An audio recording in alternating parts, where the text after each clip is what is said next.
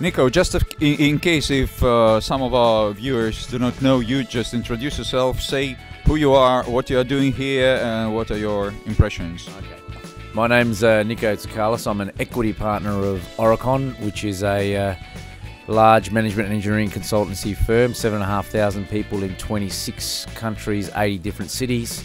I lead our infrastructure investments group, which talks and looks for innovative new systems that we can apply around the world accordingly. We speak to financiers and all sorts of different people as well. And what I'm doing here, well, I am here with SkyWay Australia, who we have signed a 5-year MOU with to help SkyWay Australia commercialise the technology in Australia.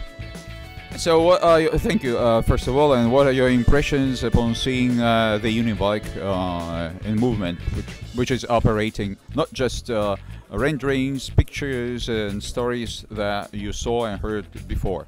Well, yeah, no, it's good to see the products actually functioning. Well, we've obviously heard and talked a lot about what the thing can do and all that business, but it's great to see the product working. The unibike, although it's a smaller version of it.